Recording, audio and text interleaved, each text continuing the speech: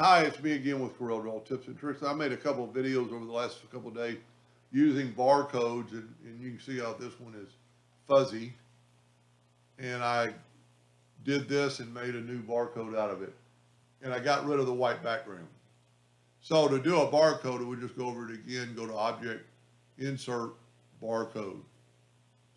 Type in whatever, I must have hit something.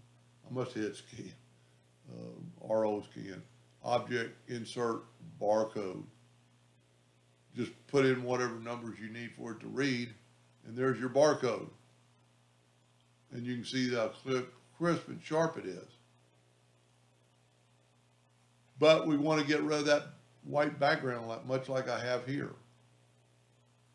So let's just delete this barcode.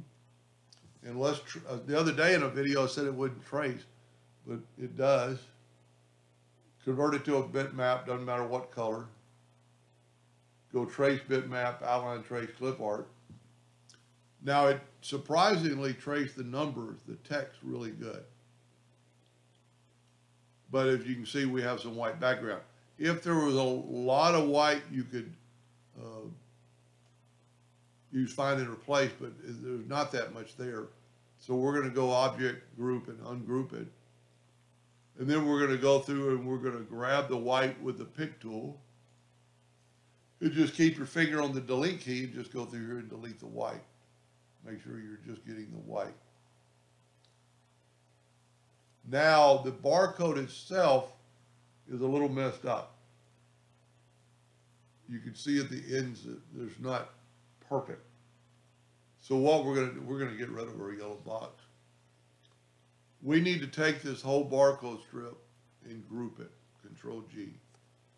Then we're going to take a rectangle and just make it narrower, grab them both, and intersect them. Now we can get rid of all this and bring this back. So now you have a barcode that is better and doesn't have a white background and it's pretty clean lines. Now you might want to look at it pretty close, but they all look pretty good. You know, they're a little bit, you know, I'm thinking the barcode reader is reading, you know, thin lines versus thick lines. So, I mean, they appear to be a little bit wavy, but that just might be me.